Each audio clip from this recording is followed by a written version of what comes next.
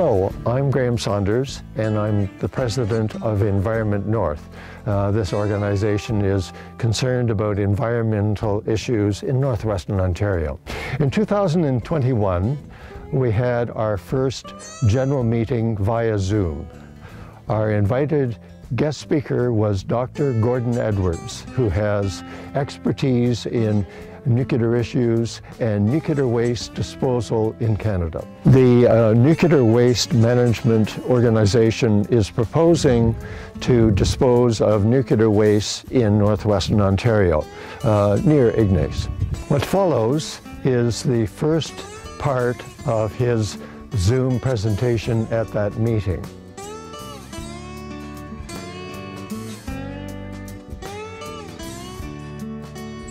Now, I graduated from the University of Toronto, as Graham mentioned, in 1960 with a gold medal in mathematics and physics, and I even thought at that time of specializing in nuclear science because it is such a fascinating subject.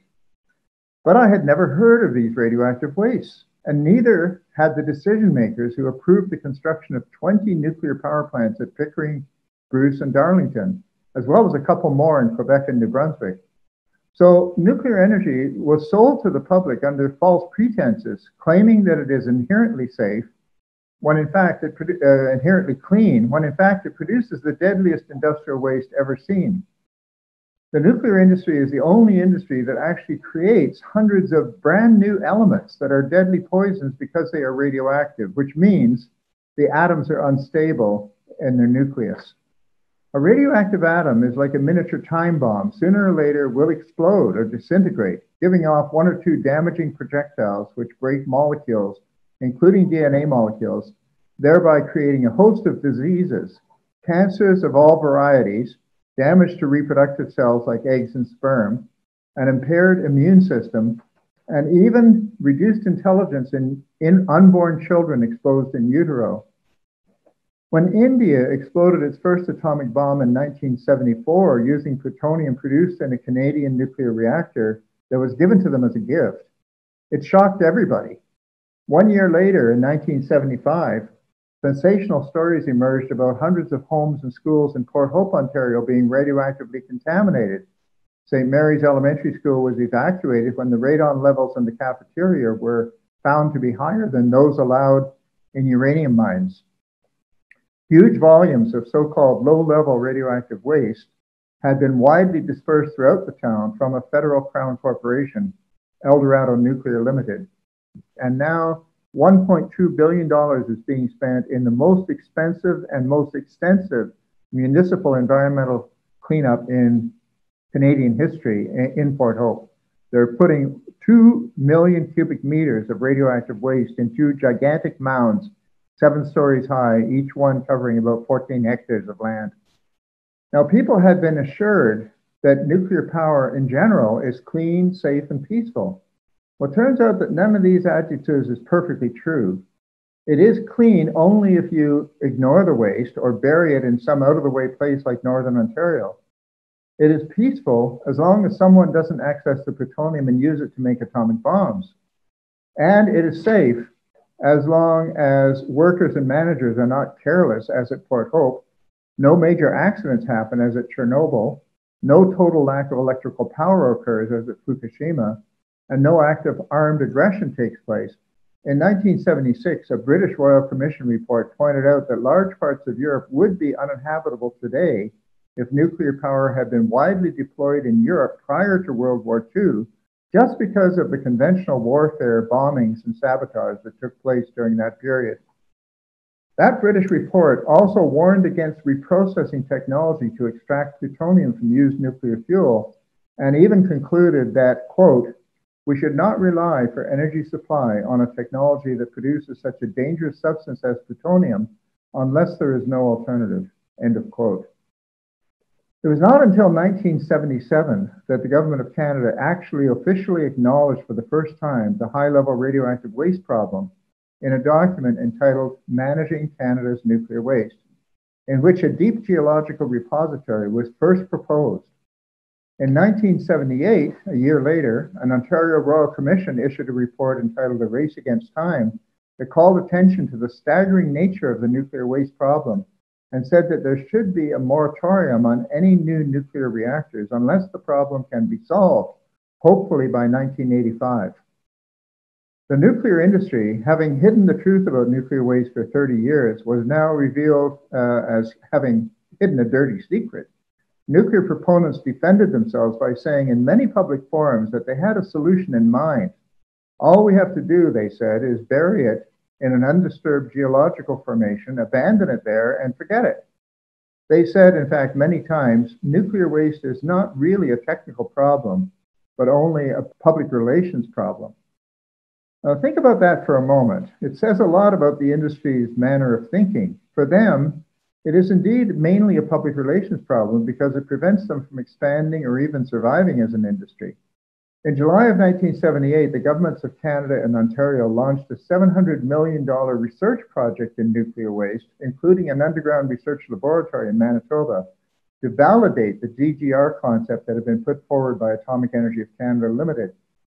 After a 10-year environmental assessment process had been concluded with public hearings in 5 provinces, the Seaborne panel concluded that the DGR concept was not ready for implementation, that site selection should not take place, and that a radioactive waste agency should be created that is completely independent of the nuclear industry, reporting to Parliament frequently and with multiple stakeholders represented on its board of directors. Instead, the Chrétien government authorized the nuclear waste producers, Ontario Hydro, now known as OPG, Hydro-Quebec, and New Brunswick Power, to form an industry-owned corporation, the Nuclear Waste Management Organization, to consult Canadians and recommend a solution to the nuclear waste problem for irradiated nuclear fuel. Well, of course, the industry was already on record that the DGR was their chosen solution. After 3 years, the NWMO was given the go-ahead to search for a willing host community that would be agreeable to accepting all of Canada's irradiated nuclear fuel to be transported to one site near that community and buried there forever.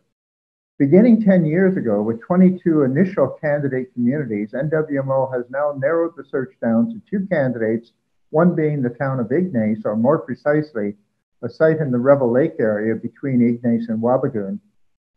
The candidate communities have been wined and dined and taken on tours of nuclear facilities, all expenses paid, and have been showered with money, millions of dollars, just to remain willing to listen to NWMO representatives explain in elaborate detail how good the plans are and how safe it all is.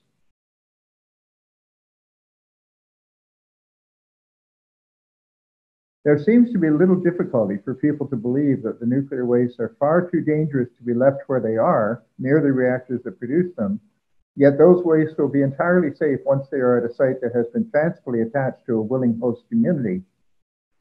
Despite monthly meetings over many years, NWMO expends very little effort in explaining to the Citizens Liaison Committee some of the most important things that they should know as more immediately affecting their communities, such as when the irradiated nuclear fuel arrives at the site for the DGR, the individual highly radioactive fuel bundles will have to be removed from their shipping containers one at a time and manipulated in specially constructed hot cells behind leaded glass windows 6 feet thick, using robotic arms to insert those fragile bundles into smaller copper and steel burial containers.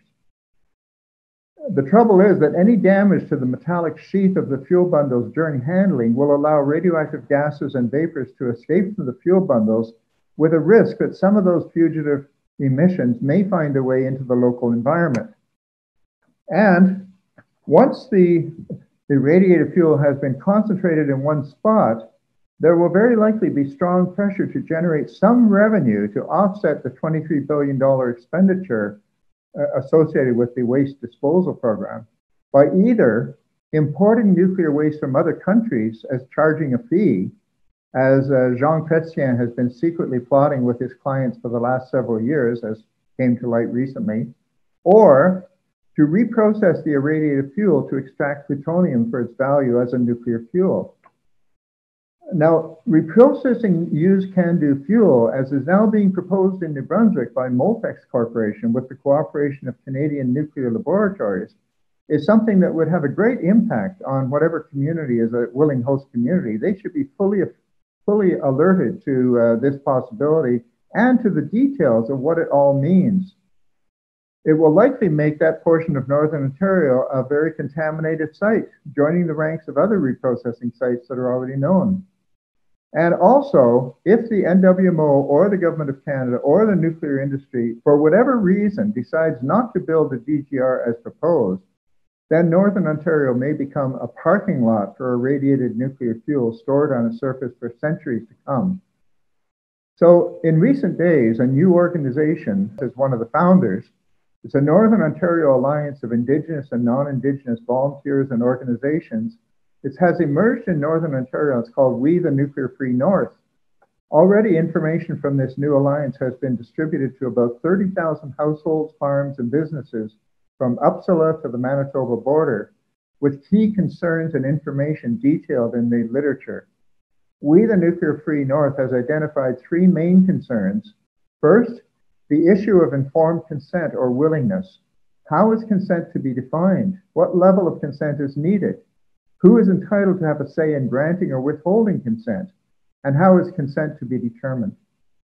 Secondly, lack of scientific evidence for safety of burial and abandonment in a DGR. Can we afford to experiment with future generations?